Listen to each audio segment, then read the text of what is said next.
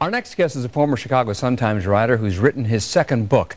It's about growing up Catholic in the 1960s on the Southwest Side. The book is Parish the Thought, an inspirational memoir of growing up Catholic in the 1960s. John Ruane, welcome to Chicago Tonight. Good to see you. Thanks, Phil. And first of all, a quick description of what the book is about. Well, it's about growing up in the 1960s, including my days in grammar school, my days as an altar boy, growing up in the neighborhood, experience growing up in a family of 5 kids at that time, and just many of the anecdotes that went on there. But the overall story of it is really about a sincere boy growing up with the Catholic faith, and then when tragedy strikes, lost my faith, stepped away from the church for 10 years, and it took my wife and I having our first child for me to confront it and had to make the decision, how do we want to raise our child? And there was no choice. I wanted her to have the same experience I had growing up, so we went back to the Catholic Church, and it's been a wonderful choice and a good decision. Although it's impossible for anyone's children to have the same experiences as their parents. Your book is full of your experiences. Right. Is there an anecdote of yours that really just kind of stands out and says to you, you know, this kind of sums it up? Well, there's so many different stories in the book. The one that's gotten probably the most attention is the one about my 5th grade teacher. Oh, yes. Miss Vasco? Miss Pasco, yeah. In 1967-68, when the miniskirt was big, we're all sitting in class, and our teacher walks in, and we're kind of used to nuns with those big outfits walking in, and here comes this beautiful blonde lady with a miniskirt on, and it really got our attention, so not too many of the boys were real eager to go answer questions on the math board at that point. But she also was quite an influence for me, because she really encouraged me to be a writer. She gave out writing assignments. I did real well on them, and she was probably the first person to give me encouragement to be a writer. Your experiences with priests and nuns, tell me about those. Well, you know, you hear a lot of different stories, especially these days, about priests and nuns. In my parish, and I write about him, Father Griffin, who was the pastor, was a terrific businessman. He built 3 churches at St. Bede's, bigger and bigger and bigger, to keep up with the population that was coming in. St. Bede's the Venerable on the southwest side? 83rd and Costner on the southwest side of Chicago.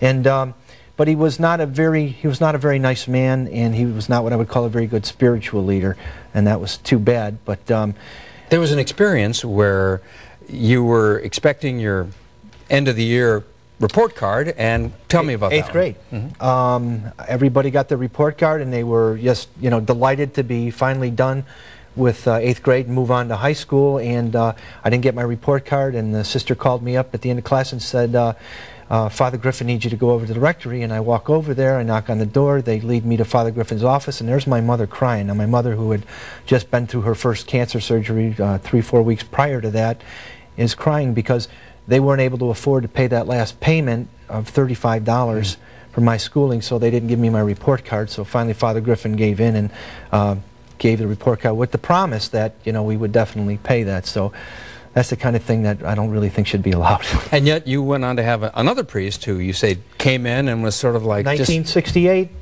Father Richard came in and just really excited all the kids, because he introduced the guitar mass to St. Bede and got everybody excited about it. Now, Father Griffin was not real positive about that initially, but he saw the impact that Father Richard had on it, and he allowed him to have a guitar mass at 10 o'clock each Sunday morning. So he was quite a great priest while we were there. Tragedy hit your family in fairly short order. Tell me. Yeah, I mean, you know, I mentioned my mother having cancer, and then it came back on her. You know, you're supposed to go 5 years. That's the rule of thumb, right? But it came back on her just about the 5-year mark, and I was in high school at that point, and I didn't know she was terminal. You know, we weren't told that. She was moved from Little Company Mary Hospital to Oak Forest Hospital, and I stood over her and just praying to God that she would live, and just praying every night, thy will be done, knowing that God wouldn't let us down. And well, my mom did die, and then a year later my dad died, so my faith was shaken. I stepped away from the church for a decade at that point, so it was a tough time for all 5 of us. Well, the children, though, you and your siblings, the community came together in a really remarkable way. Isn't that amazing when a really bad thing happens like that? The Irish community came together through a big benefit at St. Bede, raised $50,000, which paid off those medical bills and paid off our house, and really allowed myself and my sister to continue. I mean, I got to go to college. I got to go to Chicago State University at that point. If that didn't happen, I would have had to quit school, go to work to raise money to keep us going. So many childhood stories that you have, John. Is there a day in your childhood that you would just love to relive? Well, you know, I think a lot of kids growing up in that time period, you know, what you remember is hanging out with your friends in the neighborhood and playing that game Bounce or Fly, if you remember that game, when you throw the rubber ball off the steps and, you know, you just play that for hours. You go play fast pitching up at the park, or you just play for hours and hours. That's what people talk about, our generation, is in the summertime you'd leave your house at 8 o'clock in the morning and go play baseball all day, come home maybe for a peanut butter and jelly sandwich at noon and back out the door. And I mean, it was a wonderful time, and that's really why I wrote the book. I wrote the book because it's so much different now. I mean, I've got 4 kids. It's really stressful, the challenges they have so much more homework. Life is so different. This is a step back in time to kind of relive those days when life was simpler and a nicer time to live, I think. What do you say to people, because your recollections of the church are so overall positive and sort of engaging and warm? A lot of people, their experience was completely different.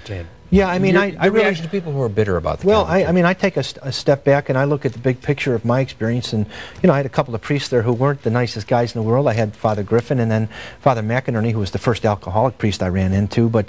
and then you've got some of these priests who were abusive, and after I left St. Bede, that's when a couple of those priests had come into St. Bede at that point.